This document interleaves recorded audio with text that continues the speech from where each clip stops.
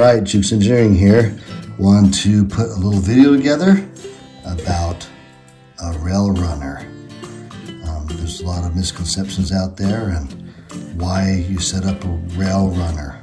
So the reason why we set up a RailRunner is to eliminate the braking force on your Pinewood Derby car.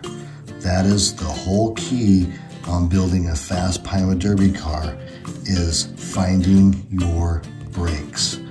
So setting up a RailRunner with rear canted axles in the back at a negative cant and a positive cant on the front dominant wheel is the proper way to set up a RailRunner.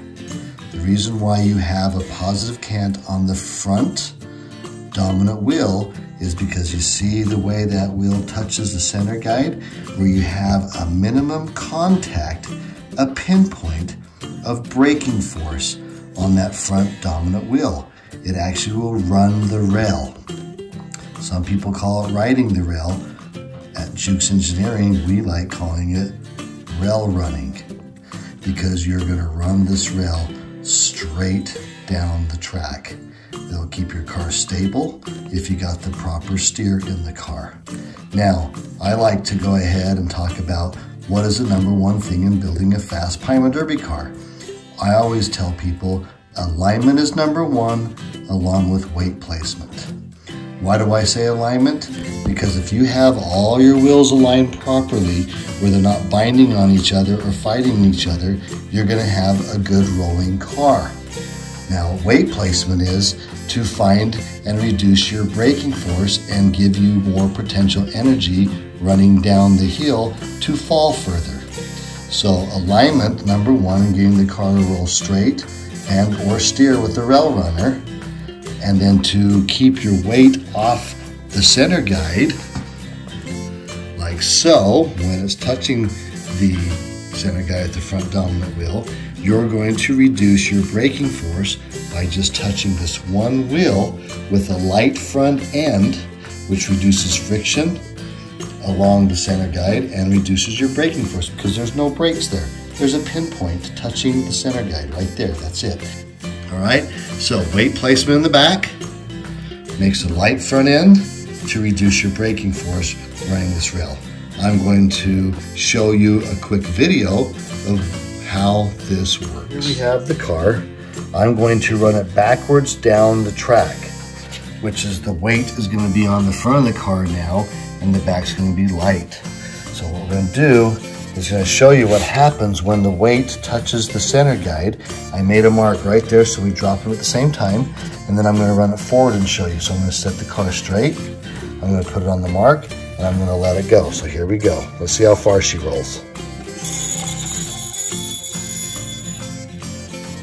Wow, that rolled from the mark, one section of track, halfway through, about 3.5 feet plus 1.5 feet roughly. So that rolled about 5 feet.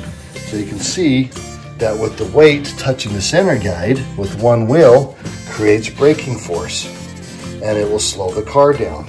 It rolled pretty good, but let's see what happens when I go ahead and flip the car around, and let's see how far she rolls with just the front dominant wheel with a positive cant and a light front end with the weight in the back giving you most potential energy on the fall. Let's see how far she rolls. Okay, now here's the car. Put it on the mark. I'm going to center the wheels over the back, and I'm going to put it right down the mark. Now I'm going to let her roll and see how far this car will go. Ready? Here we go.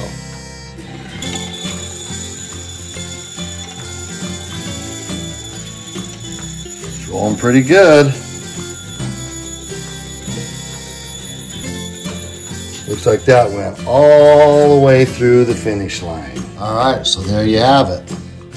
That's how you create a RailRunner setup. Now, to create a good RailRunner setup, you need to have a good drilling jig. There's a lot on the market that you can pick up and find the one that best works for you.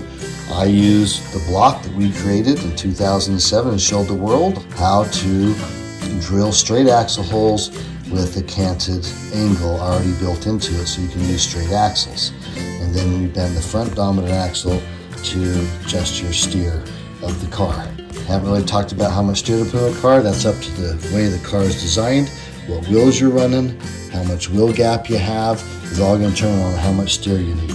But for a good rule of thumb, I like to run an 8-foot tuning board. A lot of guys preach a 4-foot tuning board, but I don't think that gives me enough information. I like the 8-foot, and so I'll set up a car, if you want to be safe, about 12 inches and 7 feet is a good starting point to find out, just to keep your car safe. If you want to adjust it and you got track time, then you can adjust it from there and fine tune the car and find its fastest speed that way. But generally, you're not going to slow your car down if you have a decent low, light front end.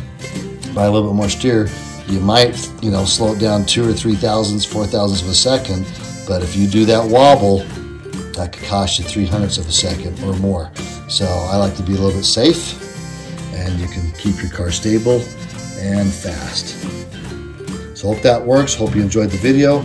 Hope you learned. If you have any more questions, give us a call at dukesengineering.com. Check us out. We're here to help.